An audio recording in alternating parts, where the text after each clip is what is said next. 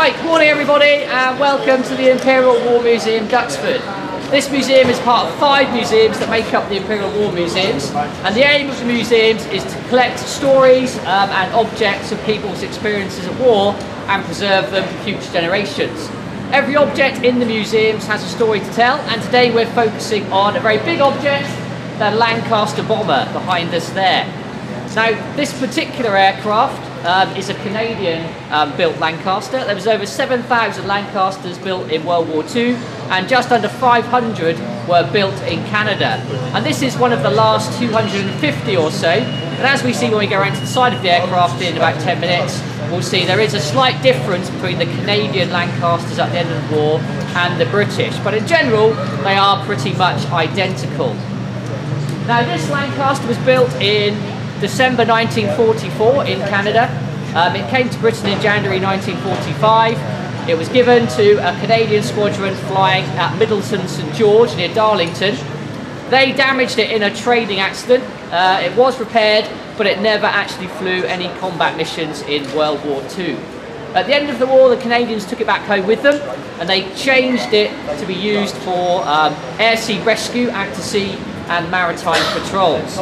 They eventually sold it in 1965, and the Imperial War Museum acquired it in 1986. As you look at it now, it's been restored back to the colours and the markings inside and out of the Canadian squadron who were flying it in April 1945. You'll notice that it's painted black. Any youngsters here got an idea why it might have been painted black?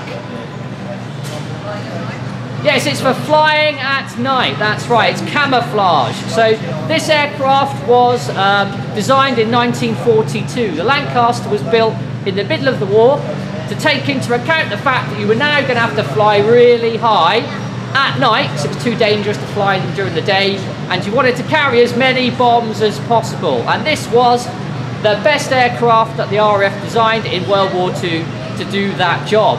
And by the end of the war in 1945, you have pretty much over 1,000 bombers every night going to Germany and occupied Europe dropping their bombs, and the Lancasters make up most of them by the end of the war.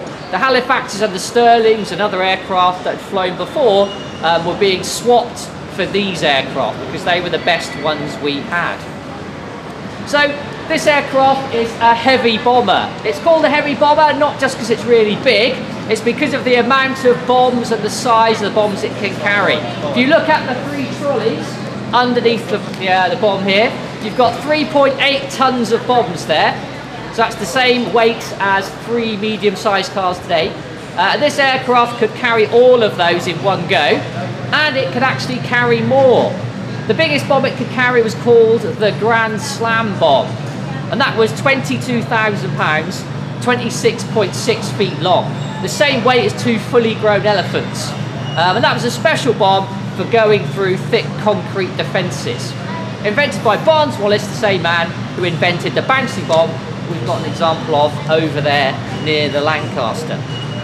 So these aircraft, over 1,000 a night, are going to Germany with a crew of 7. And their aim is to drop so many bombs on Germany and other targets in occupied Europe that the Germans will give in and surrender before we have to send soldiers on the ground. Now, those of you who know the war pretty well will know that didn't actually happen, but the Germans had to take 1 million men and hundreds of guns to man their anti-aircraft guns and searchlights. So those men could have been fighting against the Russians and the British, the Americans and the Allies after D-Day, but they weren't, because they were protecting their city. So the men who flew these definitely did their bit to make the war finish quicker than it could have done. And this was a very dangerous job. These were brilliant aircraft, very strong, but the conditions they were flying in were very dangerous. During the war, 55,000 men were killed flying these aircraft in World War II. And that was actually 65% of all the men who flew them in combat. So you had the same chance of surviving your 30 missions, bombing the enemy, same chance of surviving as an officer in the trenches in World War I. So this was one of the most dangerous jobs you could do in World War II, 1939 to 1945. Now what we're going to do now is find out a little bit about the 7 men who flew this aircraft. Their average age was 21. The youngest we know who lied about their age was 16. And those younger men were usually quite small, and they were ideal for going in the 2 small turrets at the back and at the top of the aircraft. But the man who is the most important person in the aircraft is going to be sitting up in that Perspex cockpit up there. He's the pilot. He's sitting on the left. Now he's about 21, could be a bit younger, could be a bit older. He's like the captain of a ship. What he decides is going to happen on the plane happens. He might only be a sergeant with 3 stripes, and there may be other people in the plane who are an officer, who are more important than him. They may be a lot older than him, but it doesn't matter. He's the pilot. What he decides is what everybody does. And most of the people who flew these aircraft loved their pilots, and most of the men who survived the war said they survived because their pilot was the best pilot in the RAF. So these young men had to stay calm the entire time, no matter how much danger was happening, in order to make sure the crew got back. Because his responsibility is to get the plane off the ground safely, to get to the target correctly, to drop the bombs in the right place, and get the plane back. If the plane is damaged and is going to crash, he will stay at the controls until everybody else in the plane has had a chance to escape. Only then will he try and make his escape from the aircraft. Sometimes the aircraft were so badly damaged when they were flying them back that the pilots would have to be physically carried out from their seats, out of the aircraft, because they didn't have the energy to do any more than that. So the pilot has got a massive amount of responsibility. Now by this stage in the war, you haven't got a co-pilot or a second pilot. To get 1,000 bombers in the air every night, you can't have 2 pilots in every plane. So who else is in the cockpit? There's one other man, and he's called the flight engineer. He's sat behind the pilot in the cockpit, slightly to his right, and he's looking at his own set of dials, moving fuel about between the fuel tanks and the wings. He helps the pilot take off and land. He's probably done some of his training in the factories that make the Lancasters, so he can hopefully fix and maybe repair some of the minor things that might go wrong in the aircraft.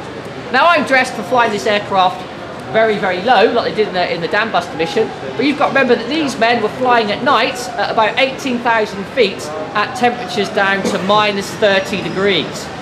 So they would have 5 or 6 thick layers of clothing, a Mae West in case you landed in the sea, and a parachute harness over the top. So you're very big and bulky, you can't move around very much. The pilots have the lowest level of clothing because there is a bit of heating in the cockpit that comes from the engines. But everybody else in the aircraft is freezing cold pretty much all the time. So who else is there? In the nose up here, we have the bomb aimer, or the bombardier as the Americans called them. And he sits and mans the 2 machine guns for most of the flight, and he's firing these little bullets here. The 303, which is the same bullet as the rifles the British Army were doing.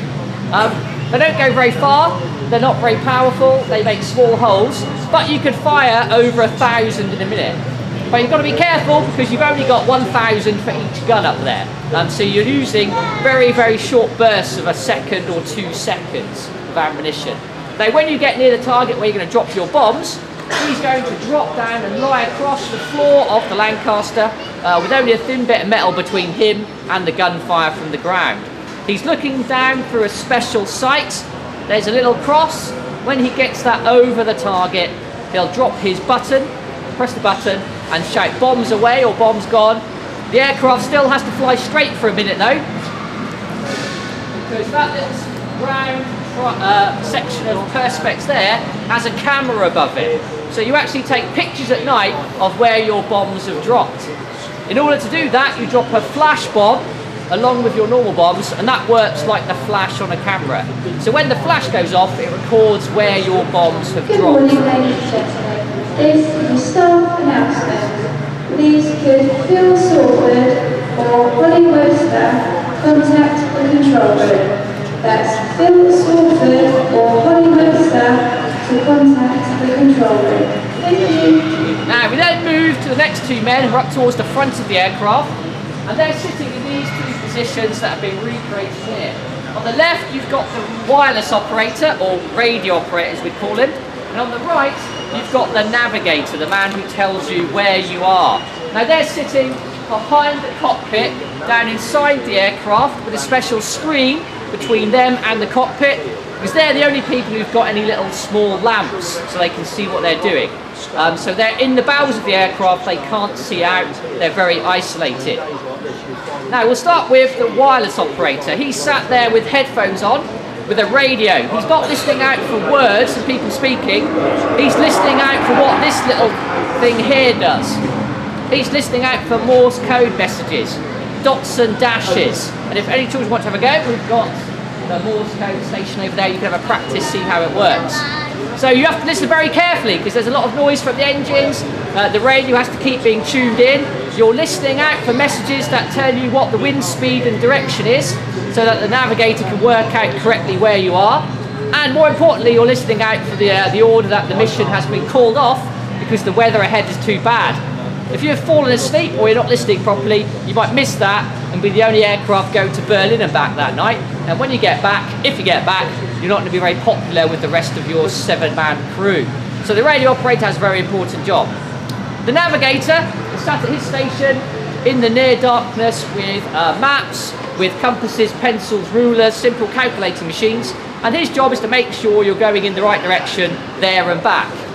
Obviously, if he doesn't get his sums right, you might not end up over the target you're meant to bomb, and you might fly over somewhere that's really dangerous that you were supposed to avoid. More importantly, on the way back, if he doesn't do his sums right there, you might think you're over Britain, and you suddenly find yourself over the sea with no idea of where you are, which obviously would then be really, really dangerous when you haven't got much fuel left. To help him, he can go into a little perspex dome behind the cockpit. You can't quite see from here, but it's called the Astro Dome, so the star dome.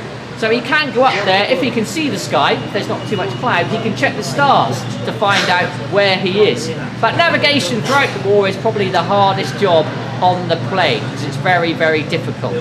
Now what we do now is to move around to see two of the more dangerous positions, the last two men in the crew. So if you'd like to follow me this way around to the side of the aircraft.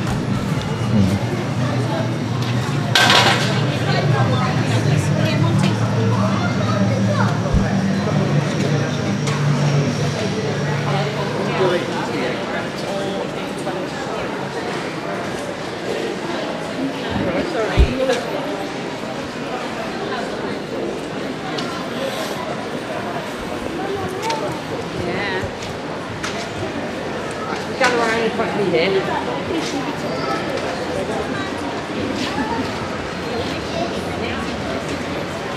That's it, just gather around in front and behind as well. Gather in.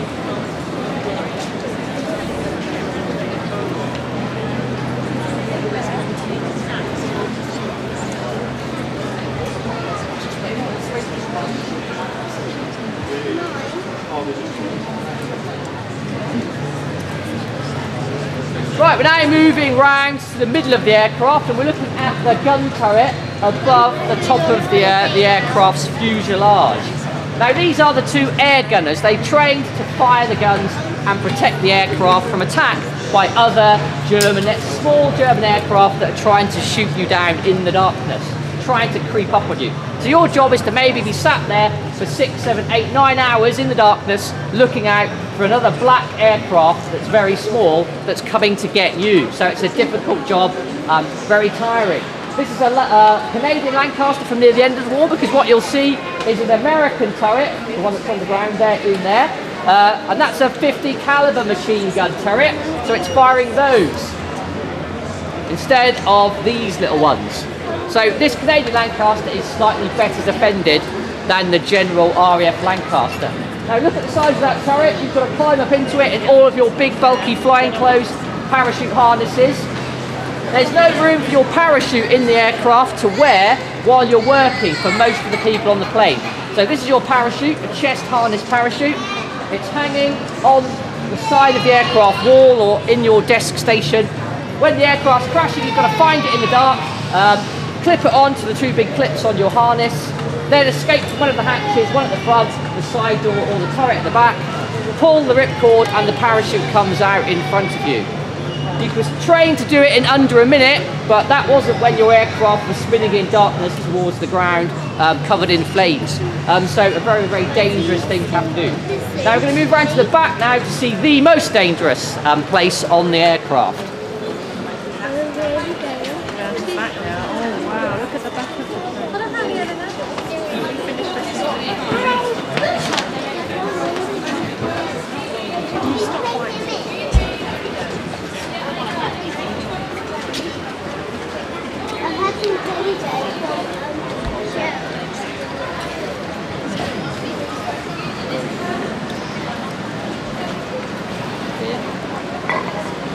Careful. Right.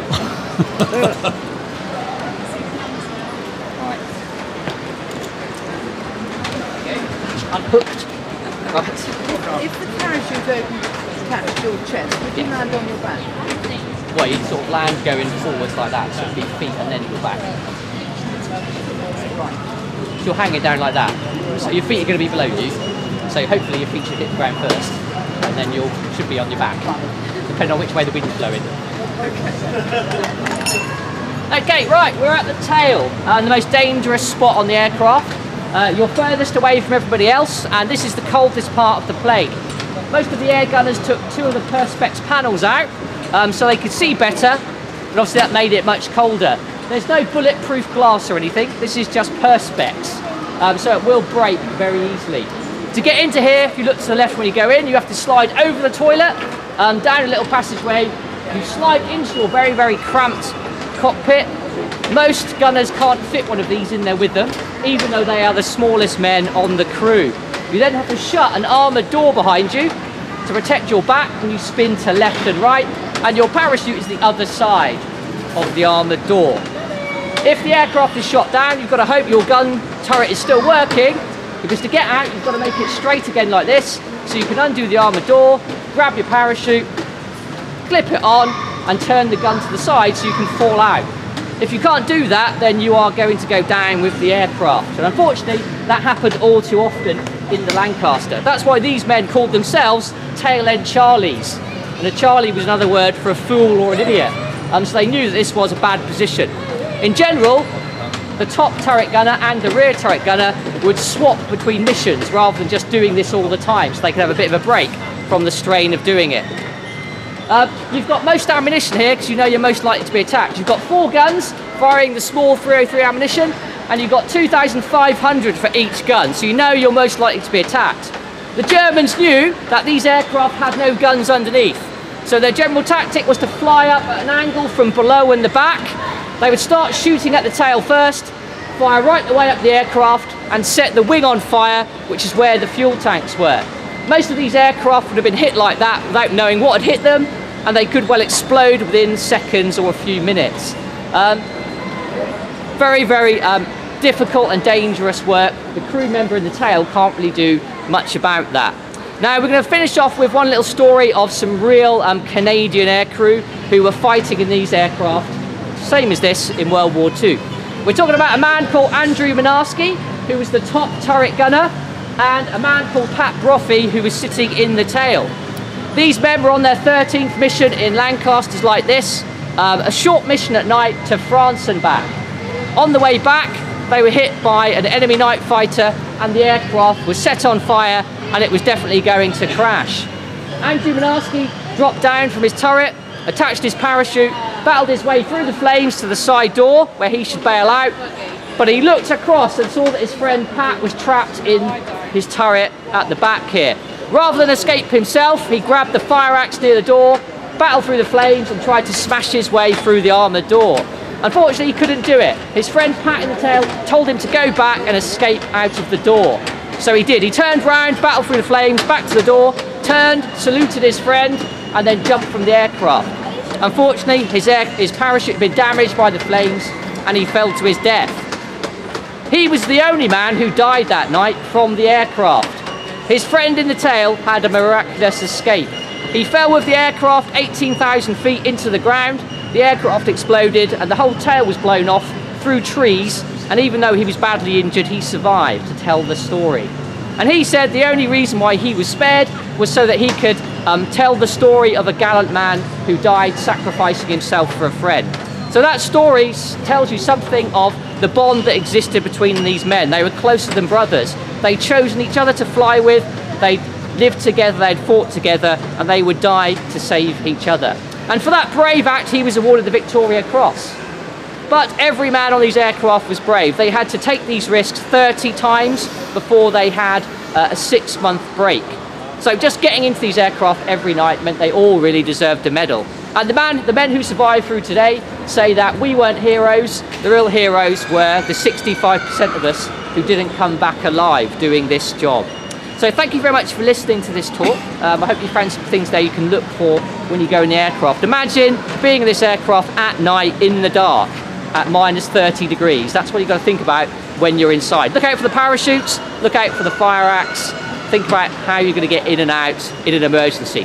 Thank you for listening. You can make your way back round, join the queue to go inside the aircraft. I will be at the side to answer any more questions that anybody's got. Thank you very much for listening. Thank you. Thank you, well done. Cheers, thank you. The respect they had for each other. When you go onto this aircraft now, remember it is very old. It's a bit like your grandparents' children. So when you get onto it, don't pull bits too hard or they might fall off. We want it all still there tomorrow for the next set of visitors. So the key word is looking but not touching. So thank you very much for listening to this talk. If you have any other questions as you go past, feel free to ask them. And I hope you enjoy your time on the Lancaster. Thank you very much. Cheers.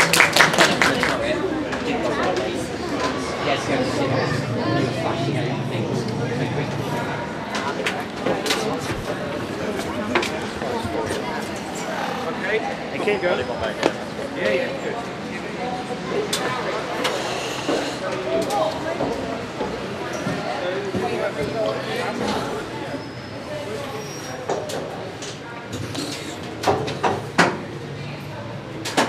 Hello. Hello.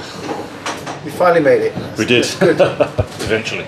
Yeah. So please carry on. I'll try and keep out of your way. No, that's filming. fine. We want to encourage that, so people film as I'm talking, so you're not wasting.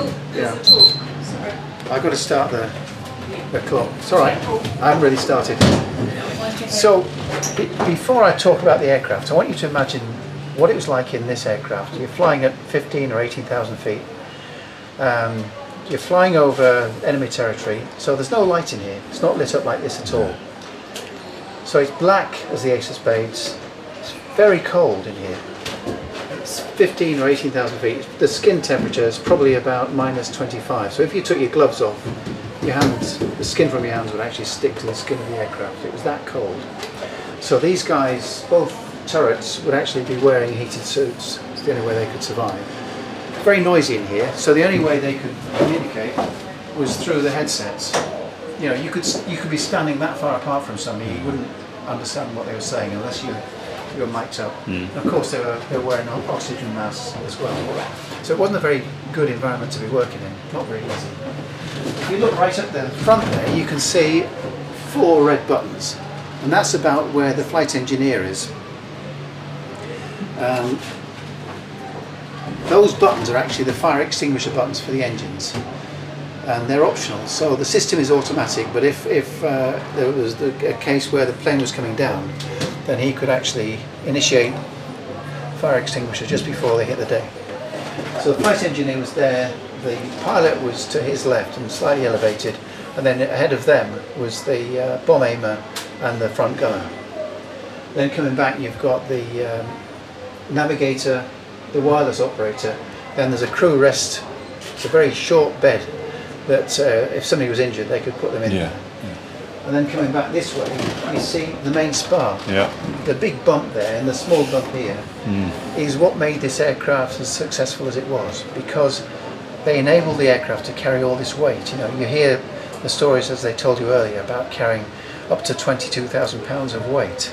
You know, the all-up weight of this aircraft when it took off was 65,000 pounds. Which at the time that this was designed was incredible to have something that could lift that. It was only possible because of the main spar and the extent of that design. So coming back this way, you've got the mid-upper turret and the ammunition box for that, and the tailgun turret ammunition box was here. So he had to take his parachute off to actually sit and operate the turret. He couldn't sit with that thing on. So they had to hang it here, and the other guy had to hang his, oops, sorry. You okay? Had to hang his turret thing down there. And this is the main bomb bay. So you've got the main bomb bay, and you're able to actually look through there to see if you've got any hang-ups in the main bomb bay.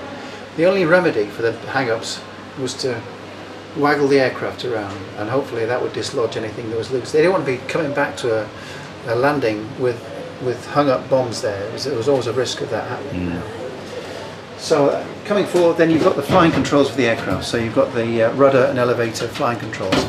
So this was not fly-by-wire, this was fly-by cable and rods and pulleys. Very mechanical flight operation. And then going back there, you see the LSAN toilet for everybody to use. And then further back, you've got the tail gunner's position. And his job was very important. I mean, he was looking out for enemy aircraft coming from behind. They used to come from behind and under there. And so to do that, what he had to do was take the central panel of that perspex out, so he had a clear view outside. He didn't want any back reflections to get in the way of seeing enemy aircraft, because they were tiny specks in the distance, and he's got to pick them up and warn the pilot.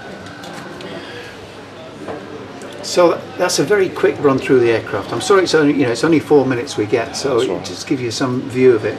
We'd like to spend longer, but I think you get some idea. This is no EasyJet. It's not padding. It's a very. I've heard someone use the term reverse TARDIS, which I think is a very good description of it, isn't it? Yeah, it is.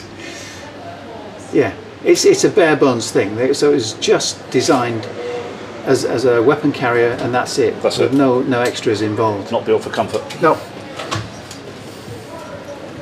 Thank you very much. My pleasure. Brilliant. Thank you. I'm glad you had time to see the whole thing. Yeah, definitely. Thank you. Okay. Thanks very much. Enjoy the rest of your day. Will do. Thank you.